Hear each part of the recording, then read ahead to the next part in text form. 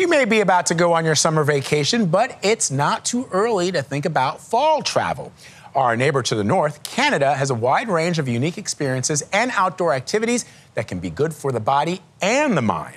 Destinations like Quebec have everything from historic cities to relaxing spas to hiking in national parks. Nate spoke with travel expert Onika Raymond about fall travel in Canada. Let's talk about Canada. So most people don't know that Canada is a great location to watch the Northern Lights. But where do you recommend people travel to get a great glimpse? Right. So as you said, a lot of people do not realize that Canada is a wonderful place to see the Northern Lights. And in fact, you can see them up to 300 days a year. So if you want to get that maximal viewing aspect of it all, I would recommend that you head to Churchill, Manitoba, to the Northwest Territories, and also to the Yukon. And what you find with these regions is that they are found beneath what is known as the auroral oval. Auroral oval, okay. Say that five times fast. Yeah, it's a mouthful. And that is kind of a prime viewing spot that allows you to see more clearly the Northern Lights. Okay, let's move to Central Canada. There are some great outdoor adventures and activities in that region, right? There are indeed. And look, I am actually from Central Canada. I grew up outside of Toronto, so it's, it's kind of my thing. Whoop, whoop. Exactly. But I would recommend that you check out Niagara on the Lake. Now, this is a beautiful, quaint town. Beautiful. Niagara on the Lake. Exactly. You're going to, particularly in the fall, have really wonderful leaf peeping opportunities. And also, you can do great scenic bike rides along the Niagara Parkway. So, once again, you're going to go and feel rejuvenated and feel good about yourself. This region is also known for vineyards, correct? It is. Some great wine tasting. What makes that so special? And I know you actually brought a bottle, too. So as you're telling me about the great wine in Canada, talk about the vineyards there.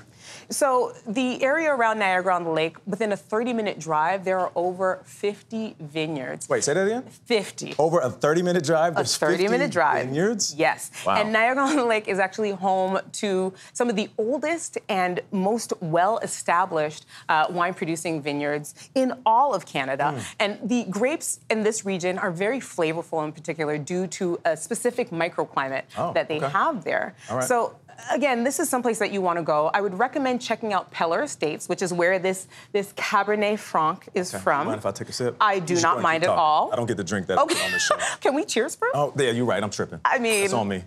Cheers to Canada. Cheers to Canada. And again, really flavorful wines. Now, Peller Estates has been around for over 50 years. They're open all year round. So definitely add this to your itinerary when you're in Niagara on the Lake. This is fantastic. Isn't it, though? Yeah, and I can see what you're talking about when it comes to the flavor. Because this really does, like, dance on the tongue. Yeah, so the varietals that they have are very similar to, for example, some of the wine that's produced in Burgundy in France. So again, you're getting this in Canada, which is amazing. Yeah.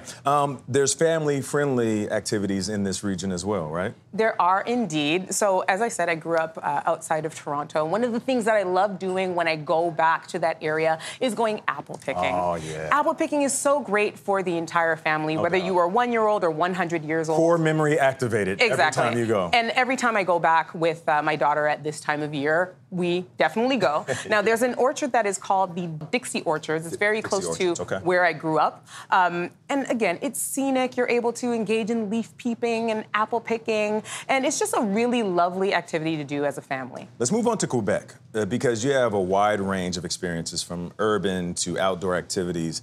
Quebec is really special, right? It is. I always got to shout out Quebec. Now, Quebec is the French-speaking part of Canada.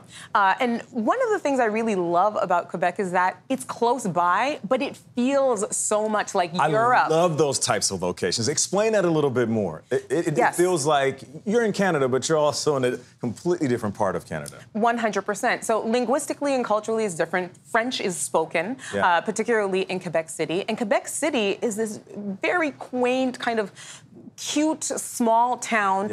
It's giving France. It's giving France. In North America. And they have a really lovely old town. Now, it's actually a UNESCO World Heritage Site. It's one of the oldest cities in North America, over 400 years old. And here you can see in this image, this is the Petit Champlain area. Petit Champlain. Petit Champlain. On parle français, bien sûr.